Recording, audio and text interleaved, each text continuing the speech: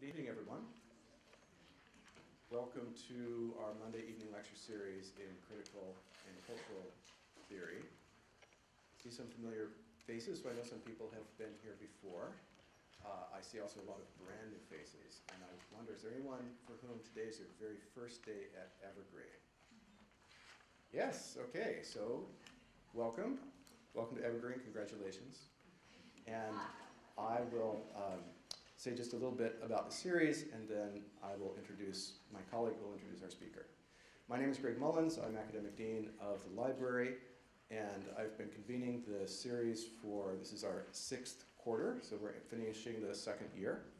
And this is a series of lectures that brings together a variety of academic programs. It's switched up every single quarter in terms of which programs, but this particular quarter we have Reworking the Subject, Calculated Fiction, and Media Culture Advanced Practices with other people who are here also. Perhaps they're part of MediaWorks, or perhaps they're here part of Reading with Alison Bechdel, or they're on independent learning contracts. This is an open lecture series. The public is open. Feel free to bring your friends. But for some of the, probably the majority of the people in the room, you're here earning credit for what you're doing, and the lectures here are connected to the work in your programs. The idea for the series came about because so often at Evergreen we're so intense in our coordinated studies programs that we become isolated from each other. So this is an opportunity to branch out and work with people more broadly, and also to share concepts that are of wide interest to people in no matter what sorts of studies they're doing in interdisciplinary studies. And with that, I will introduce my colleague, Julie Levin-Russo, who teaches media studies here at Evergreen. And Julie will take you through a little piece of housekeeping, which is how for you to register on our WordPress site. That's important because in those weeks when there's reading associated with the evening lecture series, you'll have access to the readings only after you register for on the site. So please welcome Julie Levin-Russo.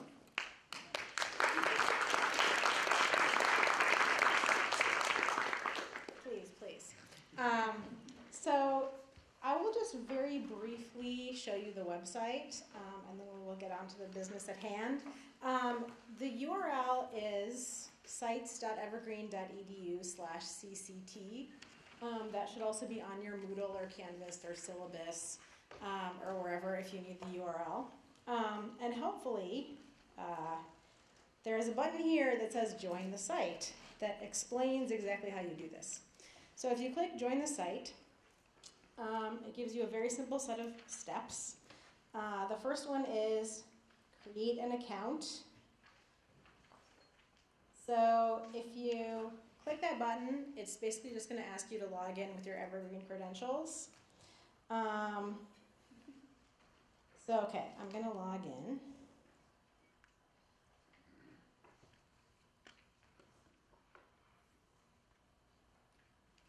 And so when you log in, it's going to just take you to the site's homepage. But if you look under My Sites in the corner, there should be a link to CCT. That's the dashboard. Yours will not be the dashboard. Okay, so let's say I go back here and I'm going to refresh this now that I've logged in. Okay, so now it's getting rid of the register button. Because I'm already logged in. So now I'm in the site. And you can check if it's in there if it's under My Sites. So it's like pretty self-explanatory. There's a Join the Site link if you need to go through the steps again. In the past, it's been pretty easy for people to do.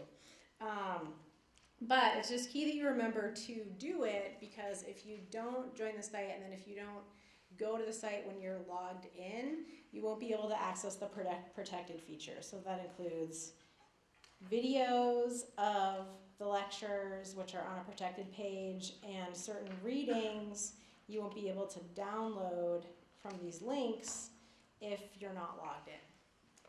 So that's pretty much orientation to the website. There's an overview on the homepage, and there's a page with posts for readings for future weeks. And that's the main important information you'll find there. Anything else to add? No? Okay. So now I will go on to the more exciting business of introducing Pooja Rangan. Pooja is an assistant professor of culture and media at Eugene Lang College at the New School, and she is soon to be assistant professor of film and media at Amherst College. She's moving. I have had the privilege of knowing her for many years, and she has personally enriched my intellectual understanding of media and representation in many ways. Her work is at a very interesting intersection of film studies and media studies, along with more esoteric fields such as animal studies and ego criticism. So it's not easily categorized or defined, and it's pretty, I think, exciting and novel the way she brings together various fields into new intersections. She has worked on such things as elephant paintings, so paintings made by elephants, and other art and media representations created by animals, and how we humans understand them. And such things as disaster studies and representations of weather and its human toll around Hurricane Katrina. Her upcoming book, Mediations, which is forthcoming from Duke University Press, examines the humanitarian impulse in documentary with a special focus on the discursive encounters between childhood, animality, ethnicity, and disability. She has published on topics such as documentary, ethnographic media, post-coloniality, humanitarianism, and Indian cinema in many journals and magazines. And her work really challenges us to think in new ways about what even is a medium or a media form, and what is representation, and who are the subjects and objects of media representation. So please welcome Pooja.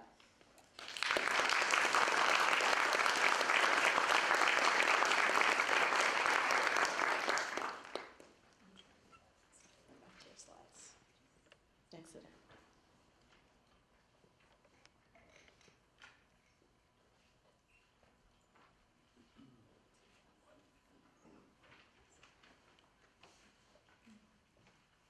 Thank you, Julie, for that lovely introduction. Julie's a very old friend, and I feel as warmly toward her as she does toward me, and I've heard a lot from her about this really wonderful community that she's found here. So I'm thrilled to be here, and I want to thank her and her other colleagues for inviting me to speak with you today. So I'm really excited to talk with you and for the conversation afterward. And just so you know what to expect, I'll talk for around 45 minutes, and this should leave us a good amount of time afterward for a discussion. And if anything I say is confusing, or if any of the references are unfamiliar, you should feel totally free to ask me for clarification afterward. And I'm also really eager to hear what you have to say to me and what you have to teach me, because as Julie mentioned, a lot of my work is very interdisciplinary and draws on many areas that you may know more about than I do. So please feel free to voice your what you have to say in terms of either a question or a comment, or any kind of way of phrasing your insights afterward are all welcome. So my talk is titled Giving a Voice, Humanitarianism, Autism Documentary. The screen may kind of bleep out or jiggle. There's some issues with the power, so just try to ride them through. It'll always come back. In September 2009, Autism Speaks, the world's largest autism research foundation, released a fundraising video that was roundly criticized for silencing the voices of autistic individuals.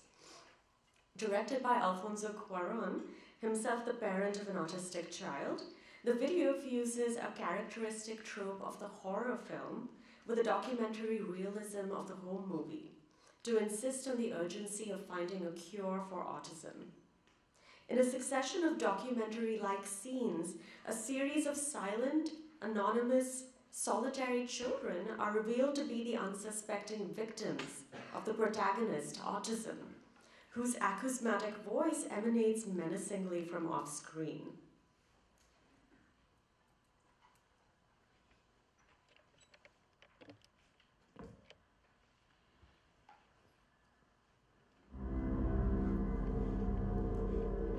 I am autism. I'm visible in your children, but if I can help it, I am invisible to you until it's too late. I know where you live, and guess what? I live there too. I hover around all of you. I know no color barrier, no religion, no morality, no currency. I speak your language fluently, and with every voice I take away, I acquire yet another language. The voice of autism, speaking in the first person, bears the trace of the Griersonian voice of God. Its omniscient and omnipotent subjectivity seemingly flourishes by emptying out the life force of the autistic children, whose voiceless, vacant faces shore up the video's message that autism is an impairment in communication requiring urgent therapeutic intervention. As the video unfolds, autism promises to divest the families of autistic children of their marital bliss, money, sleep, and hope. And with each threat, the wholesome landscapes of childhood seen in the brief vignettes, playground, baseball pen, backyard, beach, fairground, school, all assume the form of potential disease vectors, while the innocent gestures of the children, as they strum their hands across a table or stare into space, begin to resemble the paranoid symptoms of an epidemic that renders them mute and alien. In the second half of the video, the crisis is abruptly averted. A chorus of voices representing the families of autistics commandeers the voiceover, promising to knock down the wall imprisoning the children by any means necessary. The scenes are played over, but as family portraits. A new cast of characters, siblings, parents, extended families, and friends emerge from offstage to envelop the children in a communal embrace. The frozen faces of the children break into smiles as an uplifting guitar theme and the sounds of youthful laughter announce their release into sociality. So my talk today examines one of the central and guiding metaphors of the humanitarian media intervention. And this is the notion of having a voice, or as it's often stated in the humanitarian version, giving a voice. The voice has become a virtual battleground in media representations of autism, dating back to its emergence in 1943 as a diagnostic category. And this includes parent memoirs, fictional conversion narratives, autistic biographies, and Hollywood films. In this instance, Autism Speaks, which is an advocacy organization, proposes to give a voice to the voiceless, while autistic self-advocates have condemned its sensationalist and crude ventriloquism of their concerns and their neurological differences. Their critique is summed up in a t-shirt that one group produced, which reads, "Autism Speaks can go away. I have autism, I can speak for myself." So my paper examines how conventional uses of documentary for remedying this familiar representational predicament are problematized by the existential dilemmas of autistic speech or voicing. As a genre whose formal language has evolved in conjunction with the aim of social intervention, documentary has forged a privileged kinship with the spoken voice. The realism of documentary is rhetorical rather than visual. It emphasizes urgent issues over and above illusionistic absorption. So this is how documentaries often distinguishes itself from fiction film. Its realism is that of telling you things, not of showing you things. The expository voiceover used to great effect in Autism Speaks' video is arguably one of the most effective tropes in documentary's rhetorical arsenal. given its way of forcefully rising above formal and aesthetic distractions to emphasize its message. And so it's not surprising that a number of recent documentary films have appropriated this trope, the first-person voiceover, in order to enable autistic protagonists to, quote, speak for themselves. And the idea is that they can elevate the perspective of autistics above those of medical experts and humanitarian advocates who would otherwise want to speak on their behalf. These include films like Jam Jar from 1995, Autism is a World, which I'll speak about. My Classic Life as an Artist, A Portrait of Larry Bissonette is another, that's from 2005. So my goal is to question the self-evident forms of humanity or agency that are claimed for autistics when the voice in documentary is deployed for humanitarian ends. And I do this by approaching the first-person documentary voiceover from the perspective of autistic accounts of language, speech, and communication. By placing these accounts in conversation with media theoretical debates regarding the voice, as well as canonical studies of documentary, I want to uncover an autistic counter-theory of the voice that resides in the shadows of the documentary tropes of authoritative speech. And so with this alternative notion of voicing in mind, I'm going to look closely at two documentary video interventions that feature autistic voices. One of them is Autism is a World, a 2004 TV documentary by Geraldine Wurzburg, which can only be described as remedial insofar as it unreflexively employs the first-person voiceover in order to insist on the agency or humanity of its protagonist, Sue Rubin, who's pictured here. And in contrast, Amelia Baggs' 2007 short 2007 video, In My Language, I'll argue, illustrates a more radical approach to the autistic voice, and this is an approach that emerges through what I'll argue is a kind of feminist critique of the documentary form. And in the process, I'll argue that Baggs also brings a more capacious, a more challenging, but a more enabling vision of humanity into view than the one that we would get if we followed traditional humanitarian accounts of humanity. So before I continue, I want to take a few moments to give you some context about the larger project from which this talk is drawn and which Julie mentioned. So this talk is a condensed version of the final chapter of a book I'm working on, which is titled Immediations, the Humanitarian Impulse in Documentary, which will be published by Duke University Press. Immediations uses participatory documentary to understand the stakes of humanitarian intervention. So in this book, I ask how the humanitarian emphasis on urgent, immediate action, which you can think of in terms of human rights campaigns by organizations like Amnesty International or Human Rights Watch, how that kind of emphasis on urgent, immediate action as opposed to a critical assessment of the politics of representation actually compromises the beneficiaries of humanitarian documentary projects rather than empowering them, as projects like these claim. And I look at a variety of participatory initiatives in which marginalized subjects are provided with visual media as a means of immediate self-empowerment. And I look at photography workshops among the children of sex workers in the film Born into Brothels, for instance, to amateur eyewitness reporting by Katrina survivors, as well as the rehabilitation of endangered Asian draft elephants as painters, and documentary attempts to cultivate an autistic voice, which I'm going to speak about today.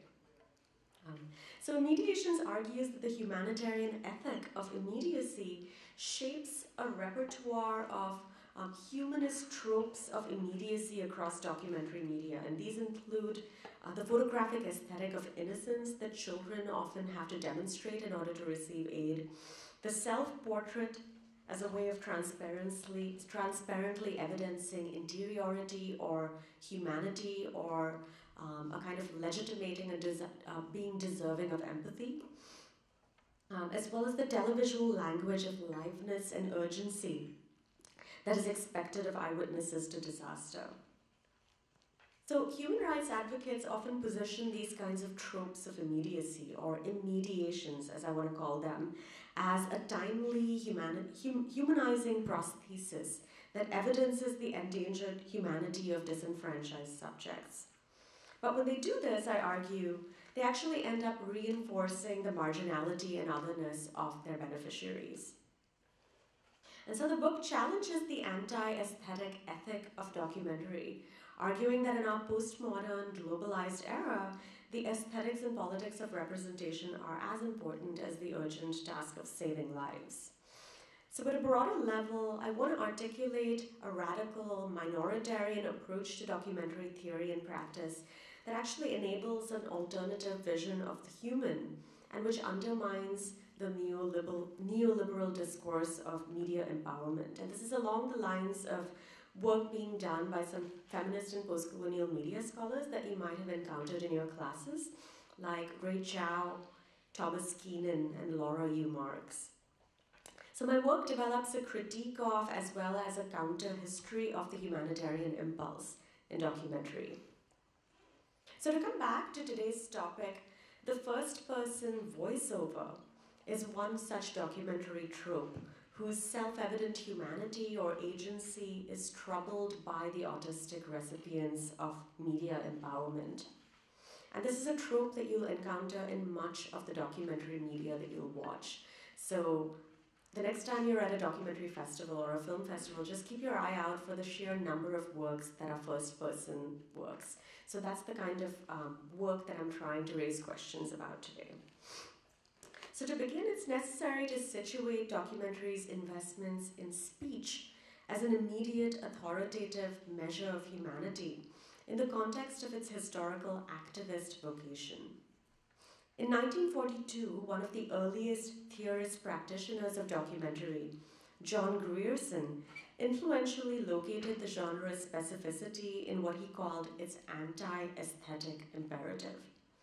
So, according to Grierson, documentary's goal was to present the urgent social problems of the time in a very direct, immediate, and even didactic fashion, which brushed aside efforts to contemplate form or aesthetic value. So this is how he was distinguishing documentary from, say, Hollywood film, which is all about being absorbed in illusion and thinking about form and style. So in other words, documentary was conceived from the beginning as a mode of humanitarian media intervention, insofar as aesthetic considerations were to be subordinated to its social message. Now, Grierson's favored idiom, the expository voiceover, elevated the speaking voice in documentary's formal architecture in order to achieve that goal. Now, the trope consisted, as you might know, of an idealized male voice describing what you would see from off-screen in the third person.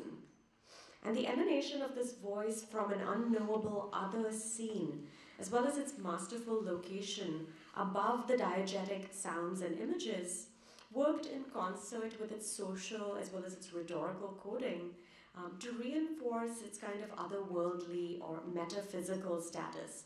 And this earned it the informal moniker of voice of God narration. This is an instance of what the film scholar Michel Chion calls an acousmatic voice. And what I mean is that it forcefully draws attention away from its source, which you don't see, away from the materiality and embodiment of its source, and instead directs attention to its message. And as a case in point, you can think of the use of this mode of narration in that short video that I showed, the I Am Autism video, which forcefully delivers the message that autism is an emergency requiring action and not contemplation. And it uses the first-person pronoun to further obscure the discursive origins of the message, which you're not really encouraged to think about. It's just there, it informs. So formally, the expository voiceover exemplifies the anti-aesthetic ethic of documentary. So there's a kind of paradox here. Even though it's added, like a supplement, the voiceover, when it's operating in this way, actually subtracts or negates the meanings that lie beneath it in the audiovisual hierarchy. Its interpretive authority derives both from its technical place in the audiovisual hierarchy, but also from our own attunement, which is a really ideological attunement to the speaking voice as a measure of humanity. The efficacy of such a voice, which anchors the play of meanings in any text, it actually lies in its denotative clarity. So you can see why the first-person voiceover has become a very appealing trope for recent advocacy films like the ones that I mentioned earlier, which are seeking to authorize the agency and the humanity of autistic protagonists. This trope enables disabled subjects to exert as much authorial control as possible over the message of the film, short of producing it themselves. As the primary filter through which all other perspectives are mediated, the first-person voiceover combines the interpretive authority of expository narration with the kind of immediacy of face-to-face conversation. Its humanization of the voice of God convention actually lends it credibility or believability. And what's more, this trope overcomes the protagonist's difficulties with spoken communication, which I'll say a little bit more about, by translating their autobiographical writings into a very naturalistic audiovisual idiom. It asserts the speaker's authority to speak about her interior world, by which I mean the subjective experiences, practical challenges, and the perceptual world of living with autism.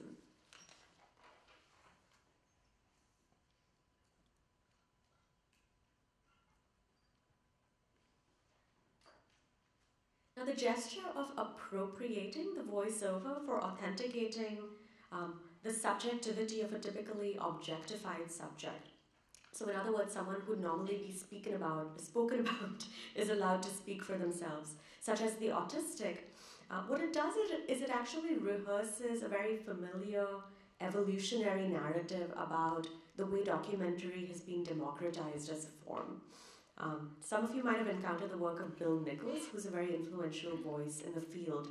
And he has this account of the evolving modes of documentary, which is perhaps the most influential version of this kind of narrative of progress about documentary.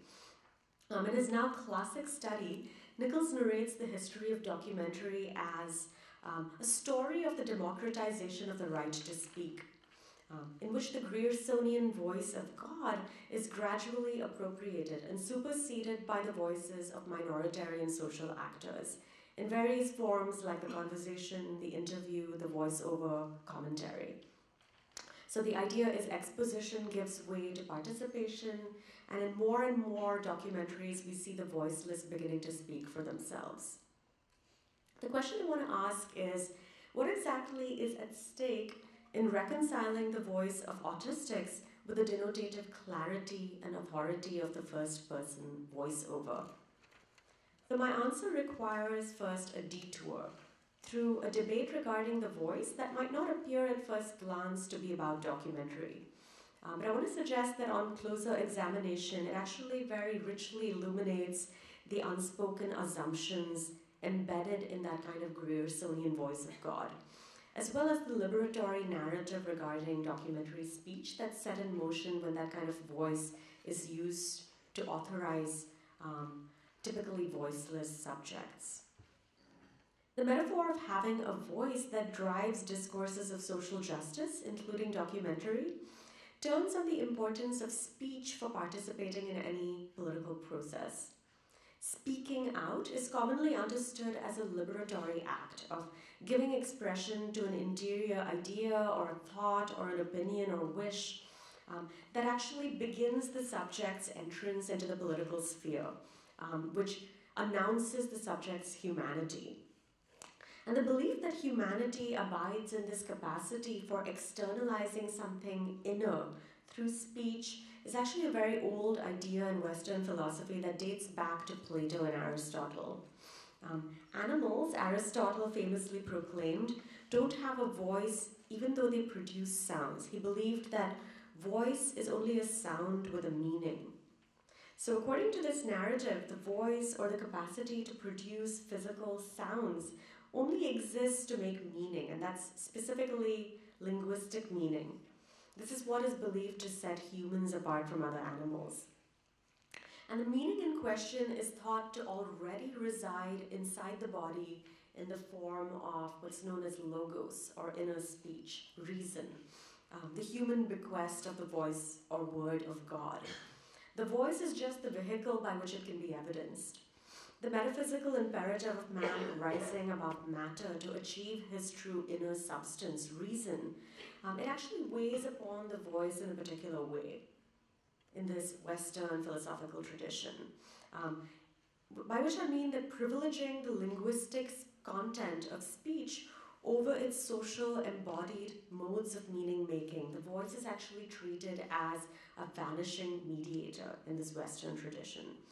To quote the philosopher and media scholar Mladen Dolar, the voice makes the utterance possible, but it disappears in it. It goes up in smoke in the meaning being produced, so that we only concentrate on the meaning that's being conveyed and not on the material or physical attributes of the voice itself. In addition to revealing the metaphysical inheritance of the Griersonian voice of God, Dolar's insight also points to the complications that having a voice presents for speakers whose communications bear embodied marks of difference in an audible way, whether that's race or sex or ability. The imperative of evacuating speech of its corporeality presents a unique burden for autistics, whose neurological conditions can involve a range of non-normative verbal competencies and inclinations. Some autistics are highly talkative and articulate. Others experience language delay, lose their verbal faculties later in life, or struggle with echolalia, that is the obsessive urge to repeat certain words and phrases. Many non-verbal or minimally verbal autistics communicate through voice to text and other assistive technologies, including facilitated communication. And this is a technique in which a facilitator guides your hand to letters or icons on a keyboard and reads the words or sentences aloud when you can't. When describing their difficulties with voicing, autistic commentators often mention the incongruity of their neurobiology with spoken language, which relies heavily on the faculty of abstraction. Autism makes it difficult to interpret, prioritize, hierarchize, and integrate sensory information so as to abstract the body from the environment.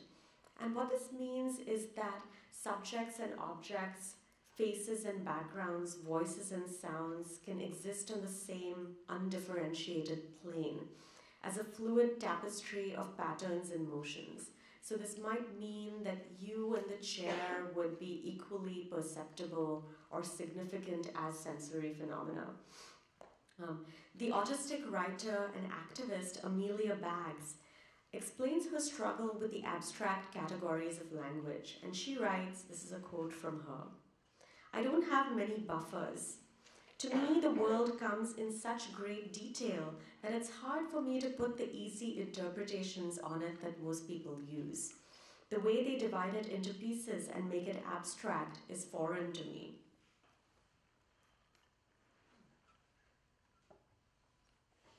Similarly, Titu Rajarshi Mukhopadhyay, who is an autistic writer and poet who relies on facilitated communication, he describes speech as a dissociative process of trying to corral a body that's reluctant to being zoned as faculties or organs.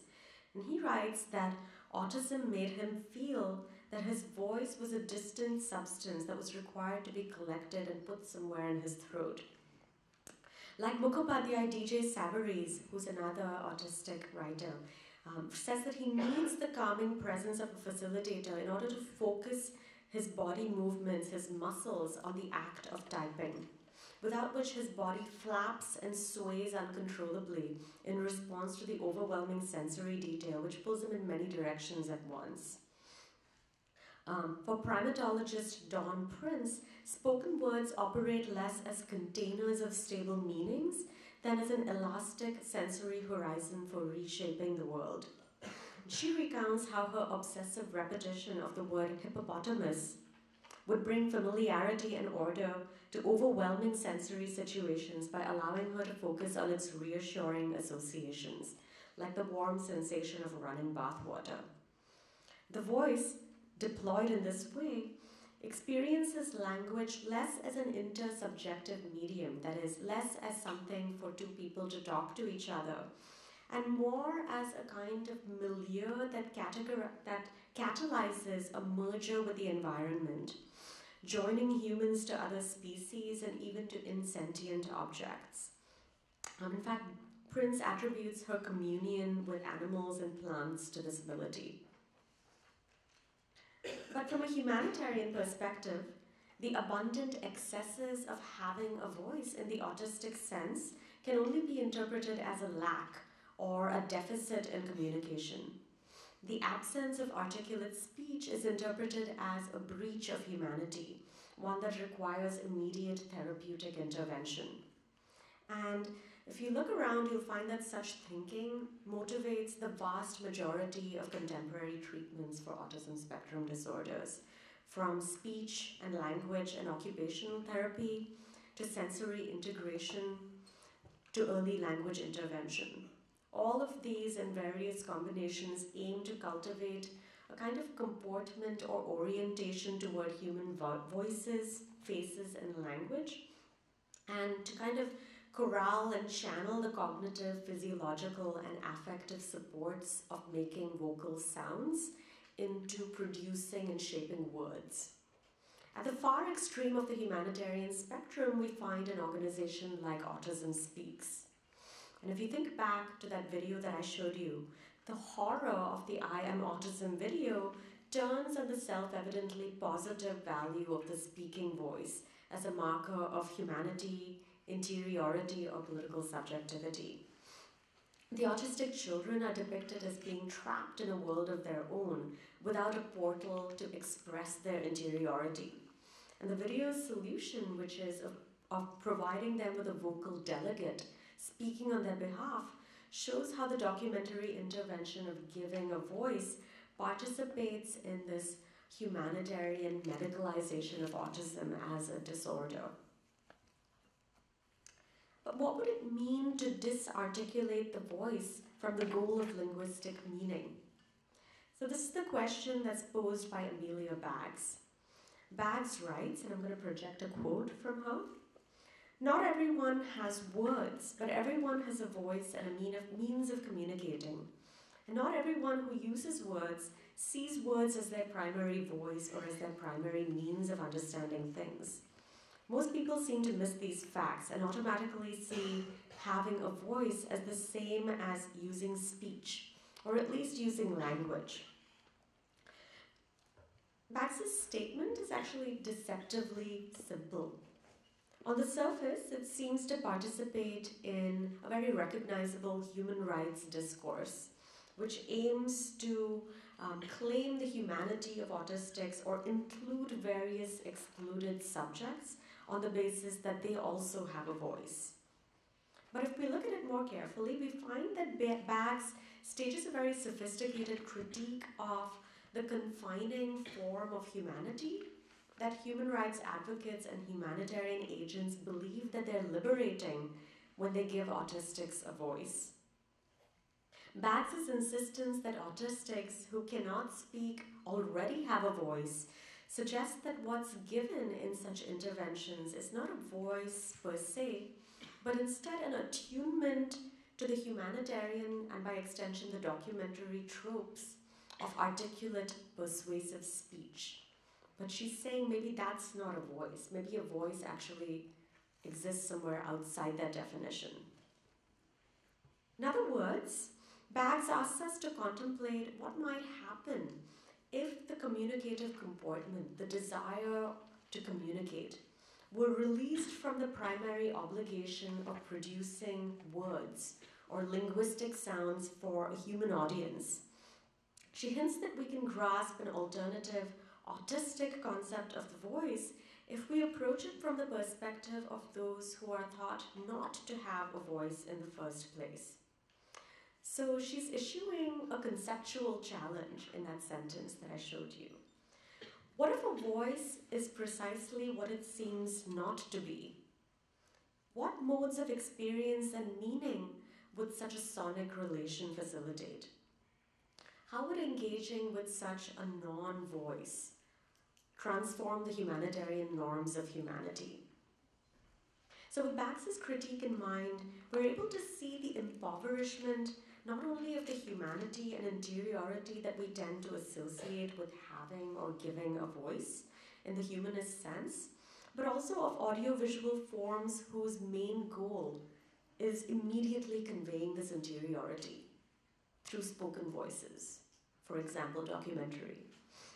Autistic interlocutors like Bags, Mukhopadhyay, and Prince are offering nothing less than an autistic counter-theory of the voice as a communicative comportment that suspends the subject in an unhierarchized engagement with the world that has not yet been preformed and shaped by language.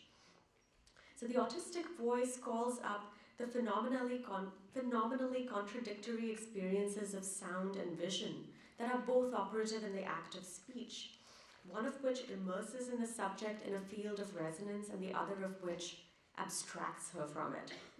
It refers to the entanglement with the world as an incipient ecology of relations encompassing human, non-human, and inhuman registers, to borrow a phrase from the Deleuzean scholar Erin Manning.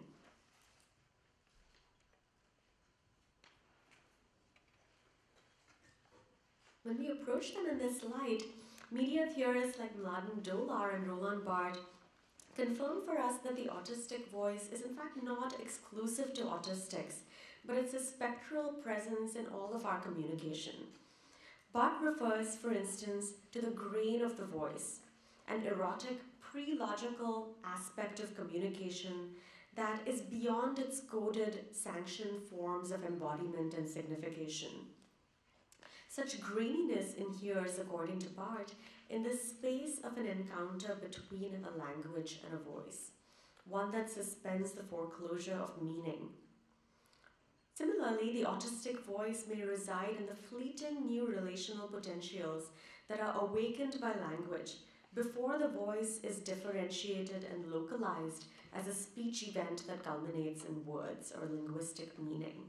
And you can think here of Mukhopadhyay's account of having to collect and put his voice in his throat, which is a kind of vivid reminder of that kind of awakening which hasn't yet been given a shape. Paradoxically, this suggests that autistics have a voice precisely when they fail to communicate, such as, for instance, when they're accused of being in a world of their own, or avoiding eye contact, or engaging in nonsensical, obsessive, or repetitive speech.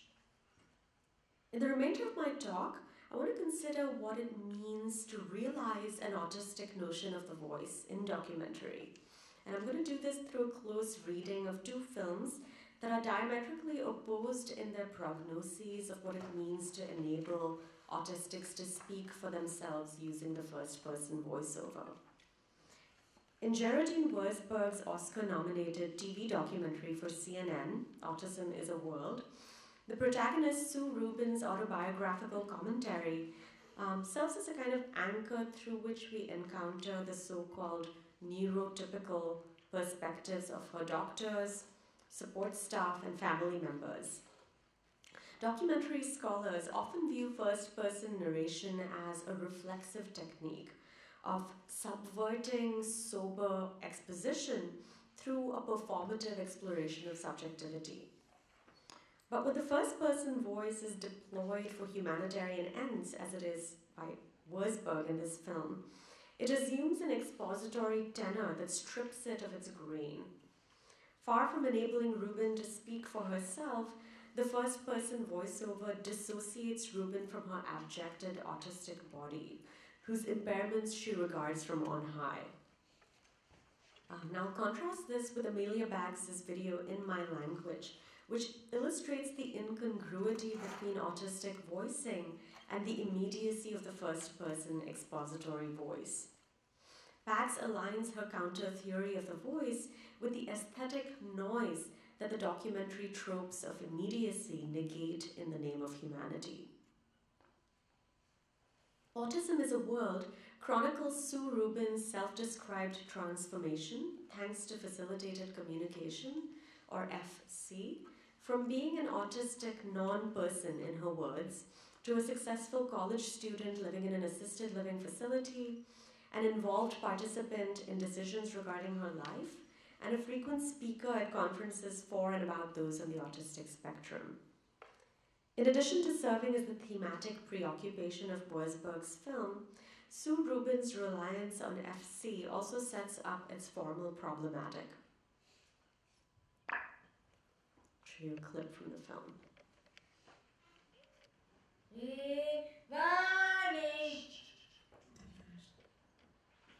That's right. Did you finish the Luis Moreno book? That's the book that I was working on. Oh, you remember, Sue? Good job. Let me when I get it sort of polished up, it's almost there. I'll give you a copy. That'd be awesome. I'll give you a copy.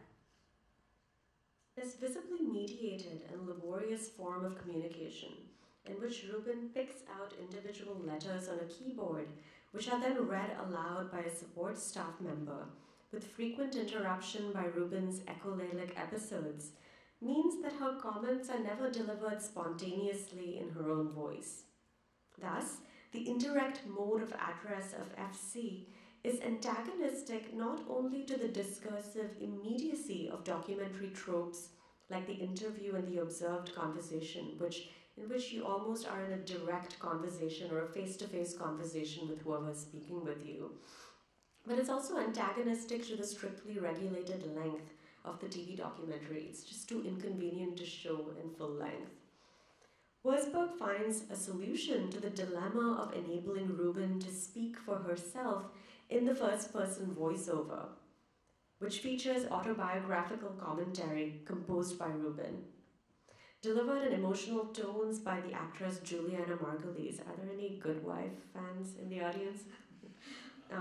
The voiceover coheres the film together by resolving the incoherence of Rubin's own communiques.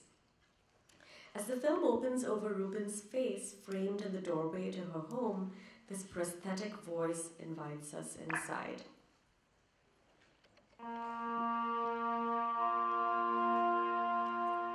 My name is Sue Rubin. I'm 26 years old. I have written these thoughts about my life because I don't really talk. This is not my voice, but these are my words.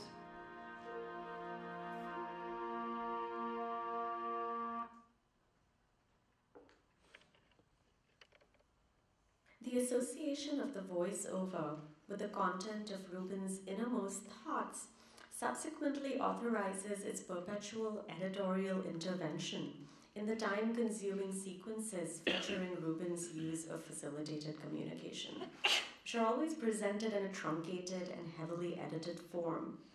Margulies' voice frequently fills in the response time while Rubin struggles to type a sentence to tell us what she's really thinking.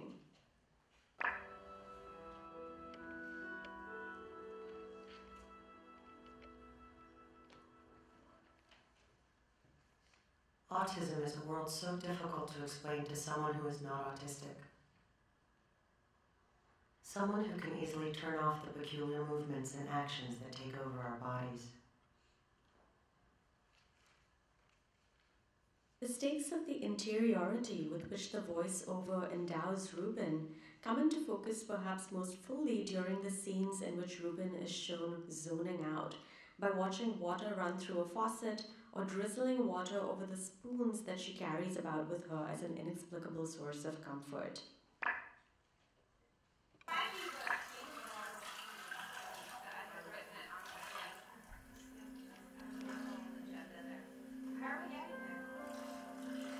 Autism is not a social way of life.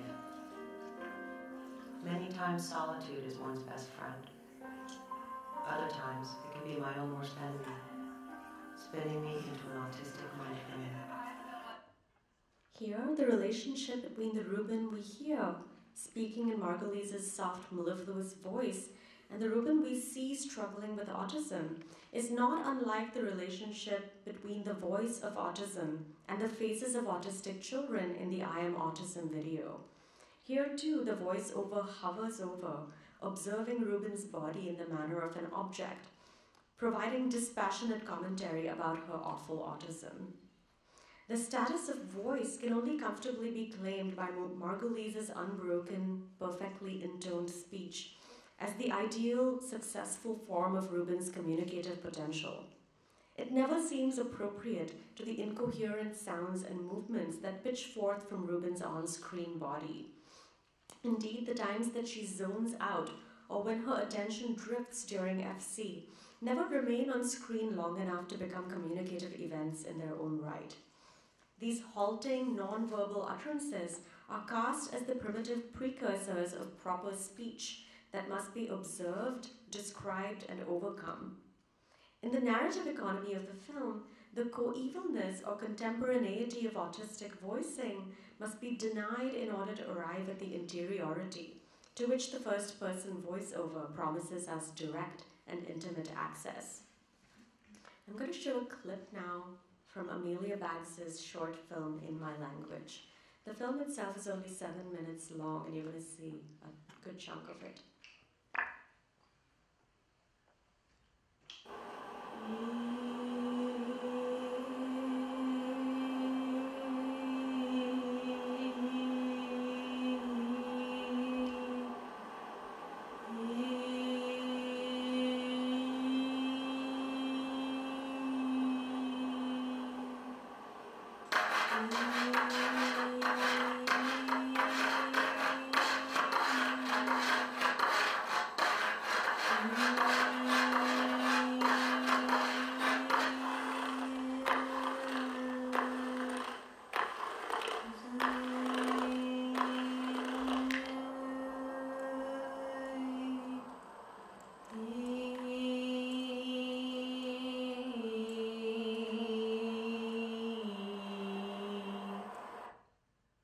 Amelia Baggs's In My Language clarifies that the autistic voice is a casualty rather than a referent of the first-person voiceover in the humanitarian mode. This 8-minute-long video, which Baggs posted to YouTube in 2007, recalls the work of the feminist experimental filmmaker and scholar Trinity Minha in its elegant deconstruction of the documentary tropes of humanitarian intervention. As many of you might know, Trin is well known for her critique of the totalizing language of ethnographic cinema, particularly expository narration or voiceover commentary, for its way of disguising the filmmaker's subjective perspective as objective information about non-Western cultures. Baggs extends this critique to the first-person voiceover as the liberalized guise in which the so-called voiceless are turned into native informants speaking authoritatively about their condition, but this time for a humanitarian audience. The illustrative sounds and images that serve mainly as rhetorical support in a film like Wurzburg's are the main event in the first half of Baggs's video, which consists entirely of a number of encounters resembling the transitory scenes where Reuben is shown zoning out. Rather than providing explanatory commentary, Baggs suspends us in the space and time of these potential communications. These scenes show Baggs interacting with a series of everyday objects in ways that don't correspond to their proper uses. She strums her fingers across a computer keyboard, pats and flicks at a beaded necklace, smells and rubs her face against a book, strokes the ridges of a griddle pan, flutters a receipt in the wind, waves and wags her fingers before the camera, and vigorously fondles the knob of a drawer. The camera in her hands becomes a haptic, sonic eye, to borrow Laura U. Marx's description of this feminist video technique. Rather than scrutinizing the object in any scene with a controlling, penetrating gaze, she grazes the surface of the materials with which she interacts, becoming immersed in textures, sounds, and movements rather than abstracting herself from her environment. The human face, or its stand-in, the voice, don't organize our relationship to what we see as they do in Autism as a World. In the second half of the video, titled Translation, these scenes are repeated with voice-over commentary by Bags, in which she describes them as expressions of her, quote, native language. However, this commentary doesn't humanize Bags in the conservative sense, as Margulise's prosthetic voice does for Rubin, by conjuring the fantasy of an able, normatively gendered body. Instead, the affectless electronic monotone of augmented speech through which Bags's typed commentary is filtered deflects the attempt to read it as a window onto her innermost self, or to scan it for signs of personality. Even as this suggestive label, translation, assures an interpretive key to Bags's so-called native language, the scenes that play alongside her commentary retain a beguiling opacity. In one of the rare instances in which Bags synchronizes her explanation to an action, the content of her voiceover refuses the explanatory charge conventionally assigned to the spoken word in documentary, as well as the interpretive finality that we typically associate with the location of verbal commentary above other audiovisual expressions. I'm going to play a clip here.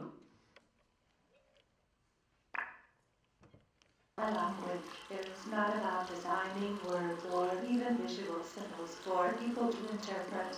It is about being in a constant conversation with every aspect of my environment, connecting physically to all parts of my surroundings. In this part of the video, the water doesn't symbolize anything. I am just interacting with the water as the water interacts with me. Far from being purposeless, the way that I move is an ongoing response to what is around me. Ironically, the way that I move when responding to everything around me is described as being in a world of my own, whereas if I interact with a much more elemented set of responses and only react to a much more elemented part of my surroundings, people claim that I am opening up to true interaction with the world. Was there anyone who couldn't hear or see the subtitles? Just raise your hand if you couldn't. Good. Bags's inversion of the tropes of humanitarian immediacy reveal the folly of imagining that liberation lies in speaking for oneself. At best, she seems to be saying, a voice can speak near oneself, to invoke another of Trinity Minha's famous phrases, the notion of speaking nearby rather than speaking for. Indeed, the very notion of selfhood, as the first-person pronoun abstracts it, is the object of Bags's radical critique. The mismatch of form and content between the direct address and immediacy of her commentary, and its insistence on the poverty of its verbal translation of her voice, powerfully reveals the paradox of having a voice. From a humanitarian perspective, the autistic dwelling in an infinite field of perceptual and relational possibilities is seen as disabled or trapped. But in an inversion of that logic, Bags proposes that those who respond to the humanitarian call in a recognizable tongue, those are the ones who are in fact confined to an impoverished conception of humanity. Her choice of the first-person voiceover as the vehicle of such a critique invites us to leave behind the discursive closet of a voice and its trappings of interiority, joining her elsewhere in the liberating modes of meaning and relationality that it excludes. Bags thus brings a more capacious, autistic notion of humanity into view by approaching documentary aesthetics as integral rather than incidental to its politics. Her approach is emblematic of the ways in which this talk, as well as my research as a whole, brings a minoritarian critique of documentary to bear on the theory and practice of humanitarian media intervention. Thank you for listening.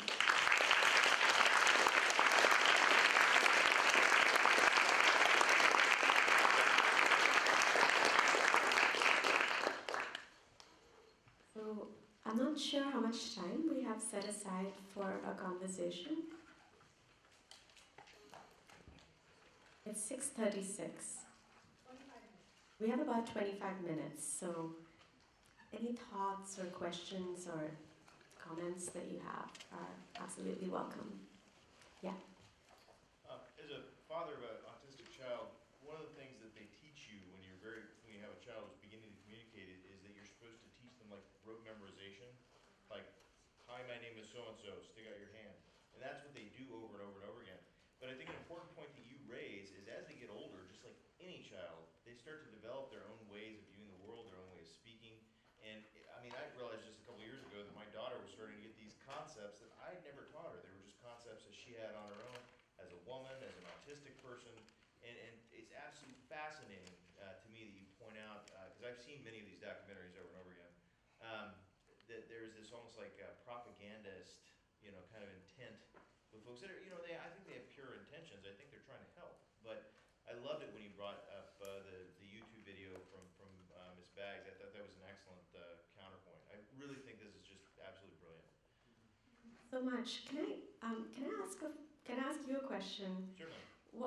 Can you talk to us a little bit about the concepts that you mentioned that your daughter was coming up with?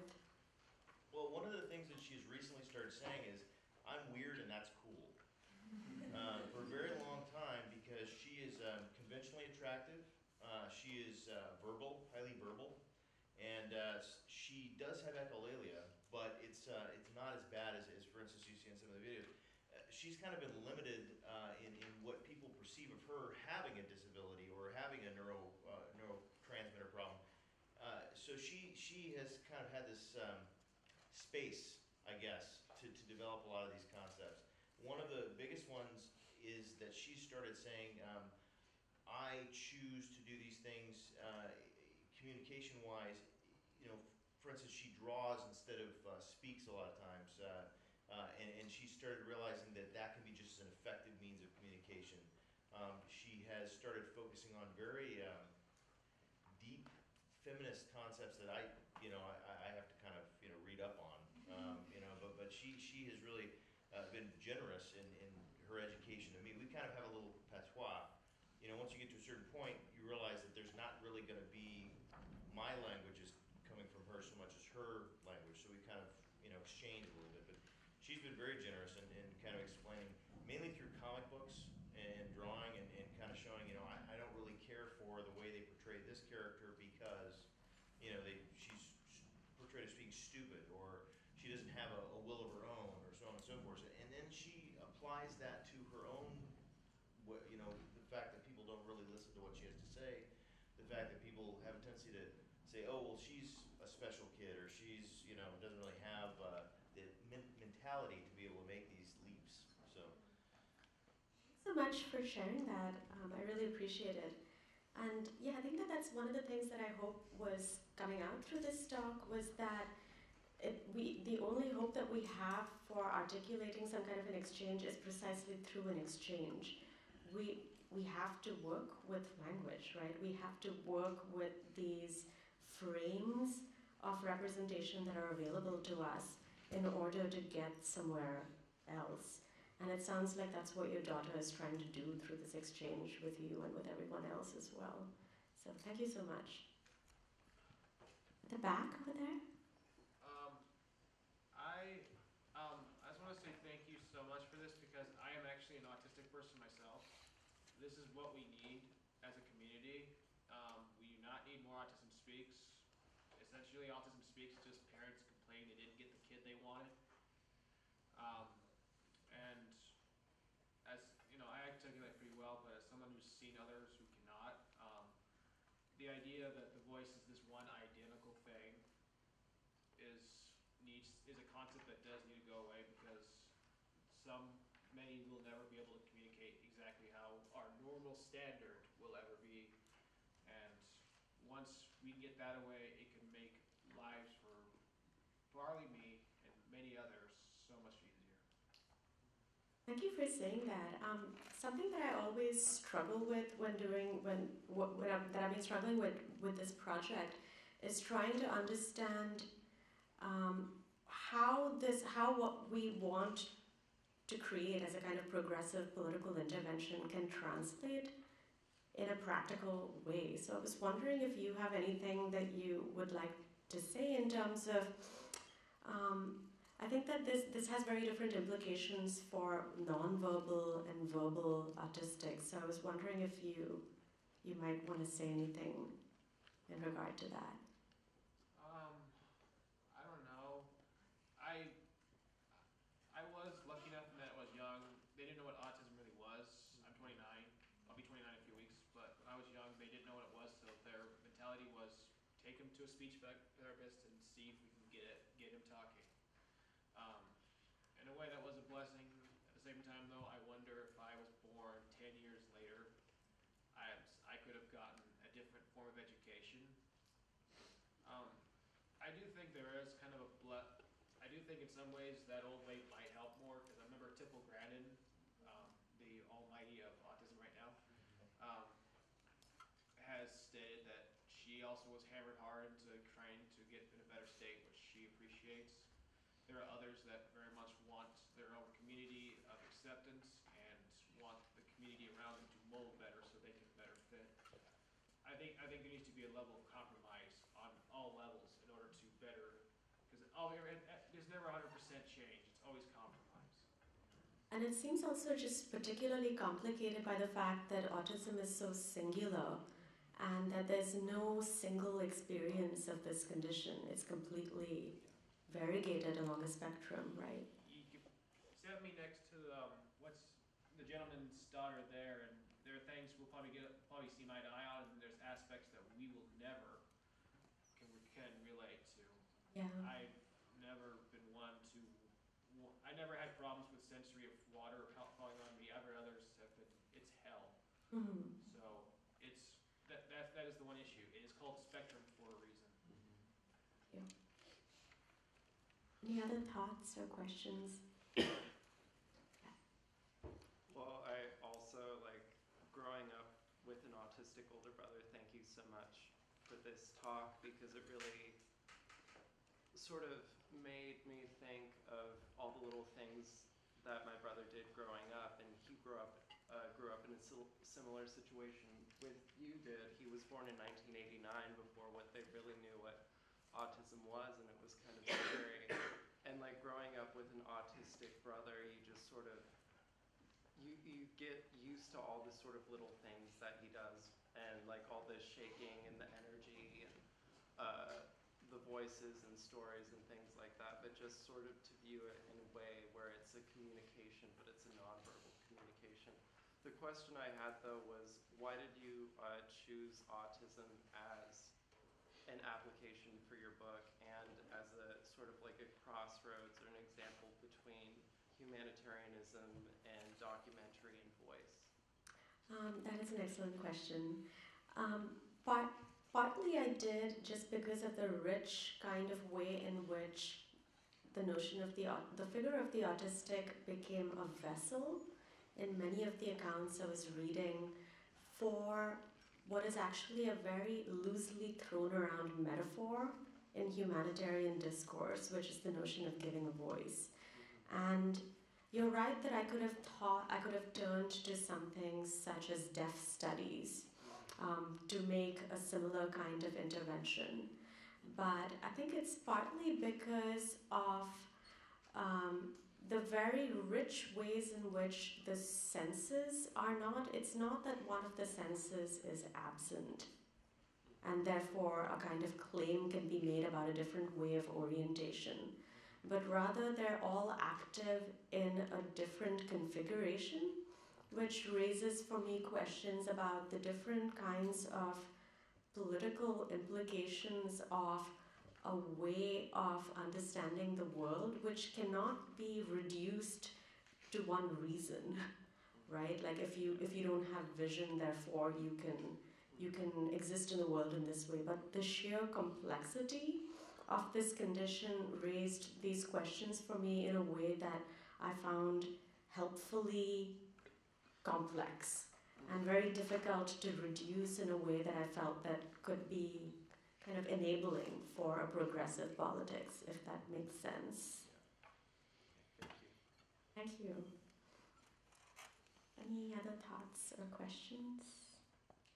And I want to just say that everyone should feel free to speak up, even if you don't have what you think is an immediate or connection or autobiographical relationship to autism, because I hope that one of the things that comes out from this is that we can, if autism is indeed spectral, it is us who are in fact autistic for not exploring these different forms of relationality or being that we could be.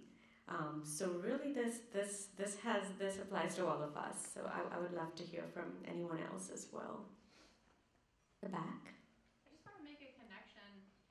The piece from in my language, what the scene when she's interacting with water is really related to the research I've been doing, which is mainly centered around object-oriented ontology and like this new idea about like expanding the spectrum of animism. And I think that like what you say about like where the voice resides is very analogous to what is considered animate and alive. And I love the idea of both of these movements being parallel to each other. What's your name, can I ask? Evelyn. Evelyn. So I'm not sure if everyone's familiar with this loosely affiliated movement that Evelyn mentioned, object-oriented ontology. But maybe it would be helpful just to give a brief gloss. So what she's referring to is this trend towards a trend that's attempting to kind of rethink the terms of philosophy and the terms of cultural critique after this kind of massive amount of energy that was expended throughout the 20th century in Western philosophy on the idea that we can't really understand the world or ourselves except in relation to each other. So in other words, all of the Western philosophers that you're familiar with, according to this movement, since Kant down to Derrida, have been operating on the premise that the world doesn't really exist except through our capacity to imagine it and represent it to ourselves. So in other words, we don't have access to anything out there except through the idea of relating to it or relationality. And what this group of scholars is trying to do is to try to examine how we can understand objects without the distortion of the idea of relationality. Now it's kind of a strange turn because they're actually using rhetoric. It's necessarily rhetorical, right, to get outside of rhetoric or using language to get outside of it, but it's an interesting kind of turn in academic thinking. And I think that where I depart from that kind of orientation right now is that I think that we need to work with relationality for ethical reasons. And what I see and what I'm kind of moving towards with this research, which I'm kind of moving into a new project as well, is that there seems to be a substantial empirical but also maybe philosophical motivation for thinking about autism as a condition that enables a kind of sonic rather than visual engagement with the world. And the phenomenality of sound is different from vision because vision is directional, it kind of is intentional. You can shut your eyes and shut out visual stimuli, but you can't do that with sound. And sound is also something that resists being fixed in an object. You can't really talk about a sonic object the way you can a visual object because the moment you fix, sound can't be fixed. It has to just be repeated in an endless loop in order to be fixed. And so so I think that's the kind of way in which I've been kind of engaging with that relationality question that I think is implied by the object-oriented question. But I think what's really interesting about it is that it gets us to move away from the human as the center of the universe and as a certain, whenever we say the human, it's always a particular type of the human, usually white, Western, oriented by a particular organization of the senses. So I think that there's definitely an interesting movement away from all of those things, which we need to, I think, embrace and think with. Thank you, Evelyn. Any other questions? Yes. This isn't quite formed into a question yet, and it does relate to this question of ethics that you bring up, and I guess it's maybe an observation that I've witnessed or wondered about in terms of the use in sort of either critical, philosophical, theoretical writing of disability as a metaphor. And I guess the observation or question I have is like, what's sort of at stake when we take that kind of lived experience, and often a lived experience that precludes the ability to participate in certain kinds of, in this very discourse, right? Like, in sort of certain kinds of academic discourse, and uses it as metaphor to talk about other things. So it's like, I find myself resisting a little bit. We're saying, well, we're kind of all autistic. Like, well, no, right? Like, we're sort of, yeah, I understand what you're saying in terms of the spectrum aspect of it, but it's something about the metaphorical nature of the project that I'm not necessarily seeing just in your project, but more broadly. And I'm wondering if you could kind of speak to that. Thank you for bringing that up. And I just want to clarify that that kind of turn that I made by saying we're all autistics is complicated by the spectral condition of autism, actually, because it's not, I wasn't saying that in the same way as the kind of move that we see in progressive politics, for instance, of saying, I am Trayvon Martin. Not at all. In fact, what I'm suggesting is that it's not autistics who are autistic. It's us who are everything we believe autistics are. It's we and the humanity we inhabit that is confining, excluded, problematic, and limited, and not them. But the problems arise because it's we who inhabit the norm, who set the standards for and the banisters and handrails of the society in which those who we label as autistics have to operate. So that's just one thing I want to clarify. But the spectral condition and the spectral diagnosis is actually a kind of problematic one that I think we need to deal with. The incidence of autism has increased from 1 in 2000 in the 1970s to 1 in 100 in our current moment, partly because the diagnostic category has expanded to incorporate a vast array of conditions that would not have been labeled as such. So I think we need to contend with the discursive categories and not rush to embrace the disability as a lived experience, because it might not have been known as a lived experience 30 years ago. That's something that we need to, I think, hold hand in hand with precisely all that is enabled by grasping it as a kind of identitarian category. And then the third thing that you point to is something that I really struggle with and that I'm really trying to think about, because we've seen this term that you mentioned. What's your name? Naima. We've seen this term that Naima mentions in a variety of critical fields, or critical, in a variety of in a number of our most heralded philosophers, right? Like Deleuze and Guattari turn to the schizophrenic for a kind of politics of liberation. And I think that it's and I think that that's happening in animal studies as well, this kind of turn to the animal to think of a kind of non-anthropocentric relationship to the world. And it is very true that something real gets turned into a metaphor. But I think that where I'm at right now is that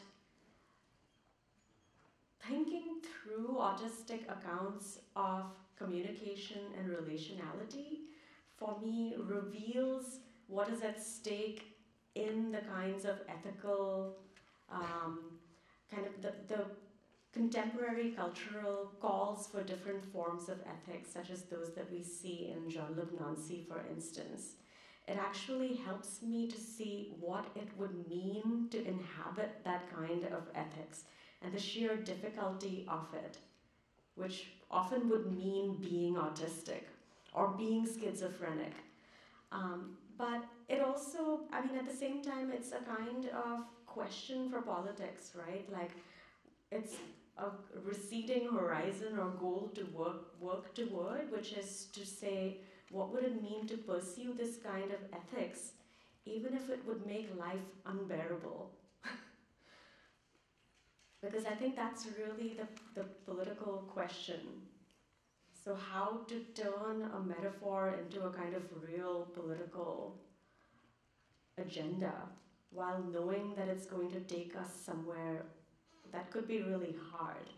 But if we work towards changing the conditions of the social sphere that we inhabit, maybe it would not be so unbearable to occupy the very lived experience of those who we take as metaphors, if that makes sense. Sorry for that very long-winded answer to your question, but it was such a good question. Yes? When you were talking about the differences in the voiceovers between In My Own Language and Autism is a World, was the other one, you very briefly mentioned in talking about that difference how in My Own Language, the sort of robotic voice that's used as opposed to getting a human to read those words was ungendered. And you said that that was like a sort of important distinction, and I was curious if you could go into that further, like the idea of the gender in the voiceover. Also with what you said in the beginning about how like the God voiceover was traditionally like an idealized male voice. So like the idea of femininity and gender in the voiceover and how that plays into it. Yeah, thanks for that question. So that the voice which you ultimately hear in that little clip that I played from In My Language, I don't think I said ungendered, but it's not a normatively gendered female voice, because it's monotonous. It's almost like auto-tune. You know, that's the way that it comes out. So it refuses all of the trappings of femininity that come, which are evoked by a voice like Juliana Margulies's. And I think Juliana Margulies was such a compelling choice for the voiceover in Autism is a World, because I don't think I've ever heard a voice like hers which it just drips empathy.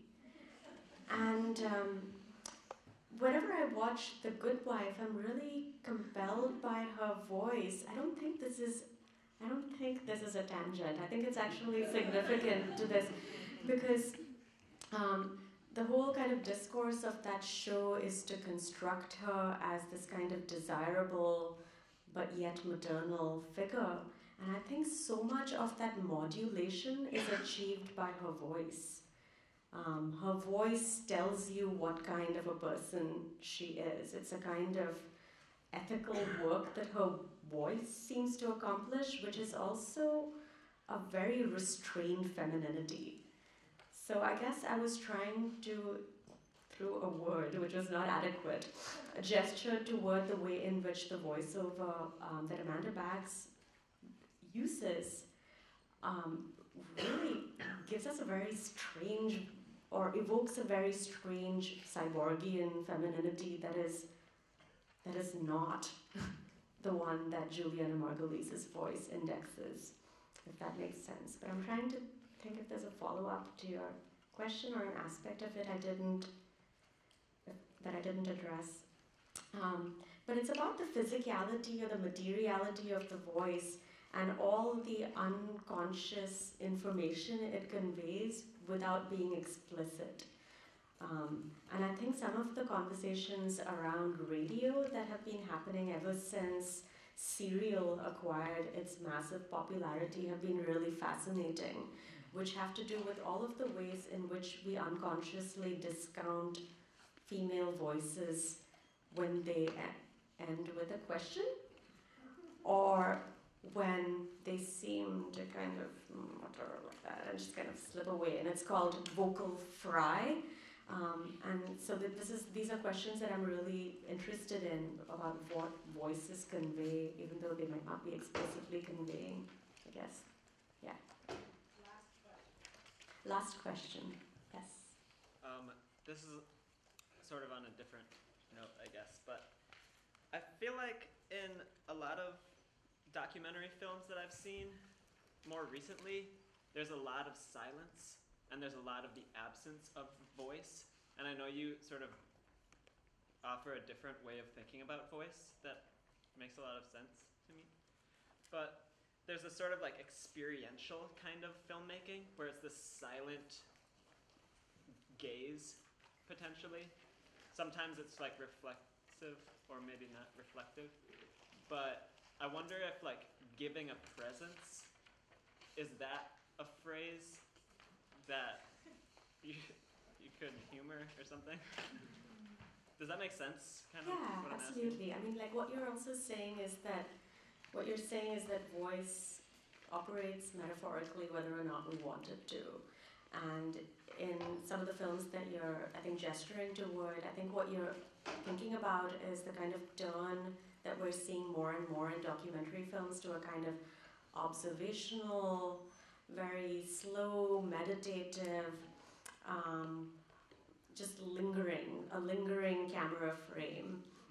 And I think that actually the question that you raise is an interesting one, which is, can there be a way of presencing that isn't vocal?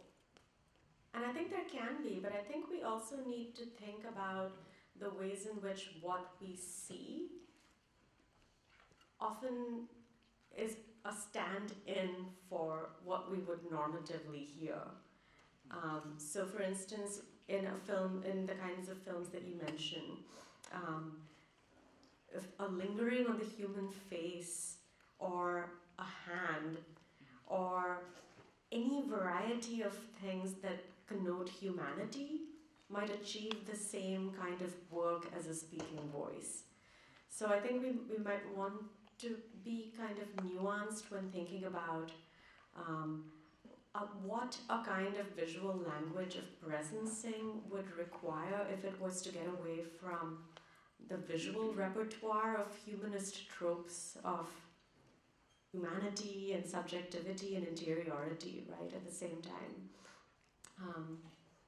But I'm glad you mentioned that, because I think what we're seeing more and more is a recycling, but a kind of interesting return of older forms of thinking. Observational cinema had this kind of moment in the 1960s, and then it was superseded by kind of participatory interactive documentaries. And now we're sick of the voice, and we're coming back to these kinds of slow visual meditations, just as we're coming back around after the critique of a kind of objective way of looking at the world back to an object-oriented ontology. So interesting times, and but thank you for such great questions and comments and being such a generous audience. I appreciate it.